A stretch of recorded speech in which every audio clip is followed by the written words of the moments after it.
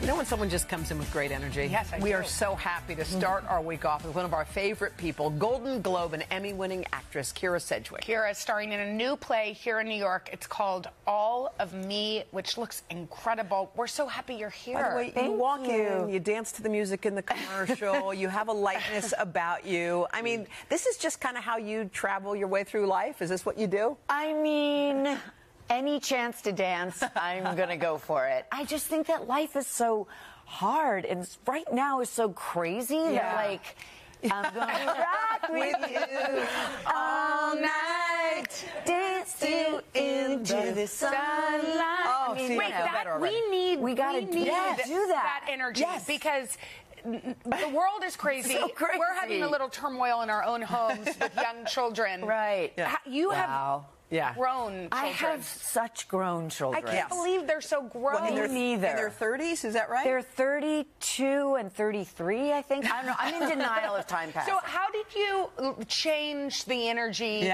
when things were young, when they were young and things were wild? Man, I don't know. It's so hard. It's such a hard transition. It really is. Yeah. Because you go from first of all, you go from being able to fix everything to totally not being able to fix anything. Yeah. You go from I have the right to tell you what to do to I definitely don't have the right to tell you what to do. Offered information, like suggestions or sometimes like another way to be hostile, I think, like the loving suggestion thing. Yes.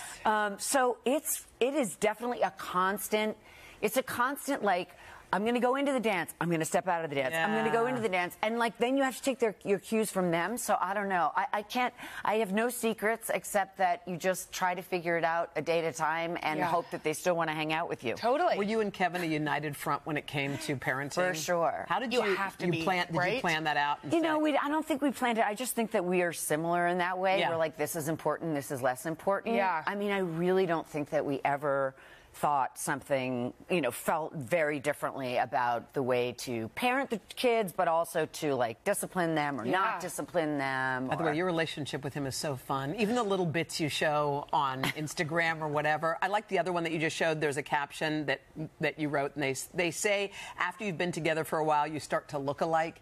Oh, God.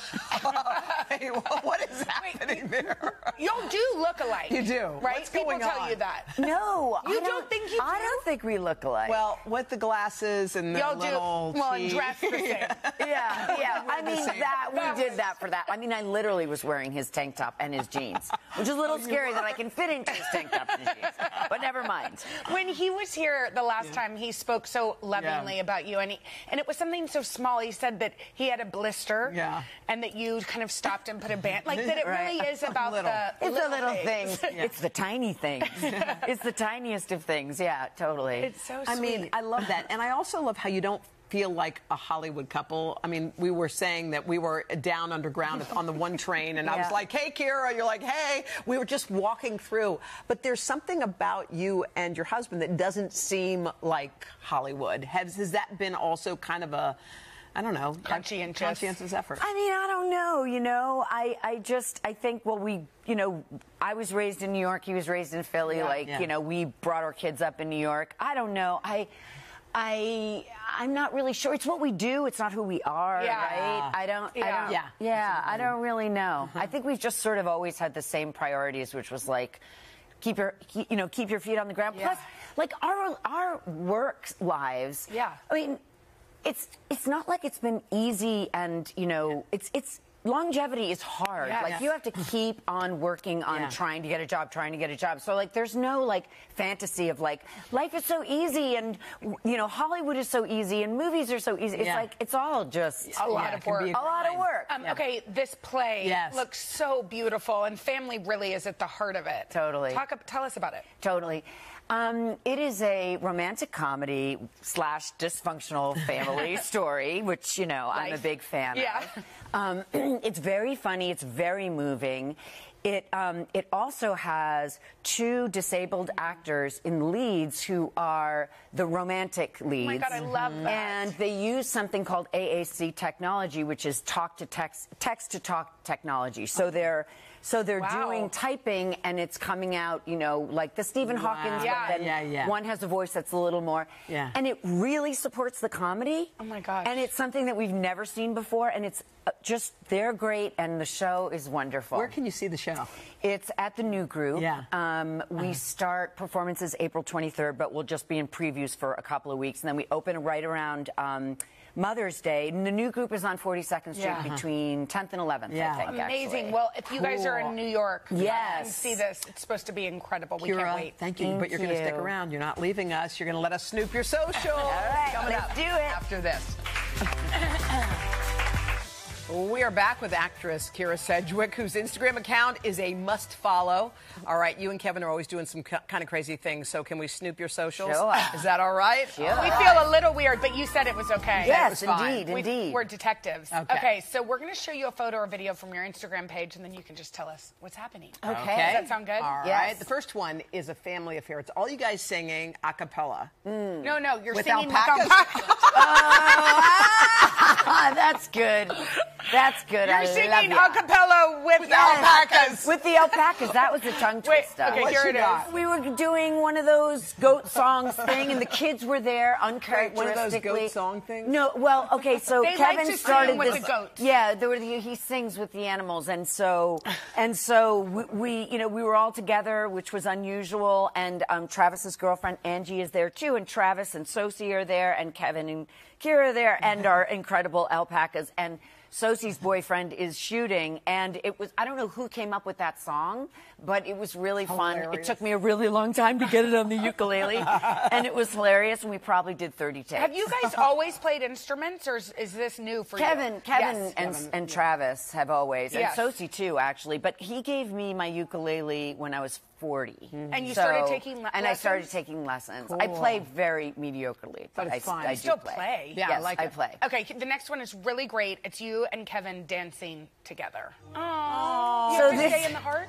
So this is, we're dancing in the heart. So this was apparently like a TikTok viral thing.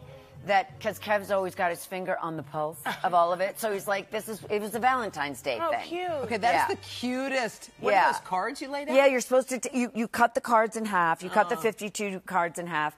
And then and then one goes this way, one goes this way. You make a heart, and then you dance. We could have done that. You should have. You should have done that. Next year. You really are. Did your kids ever get embarrassed by y'all's love? Because our kids hate it when we make out. Okay. Oh.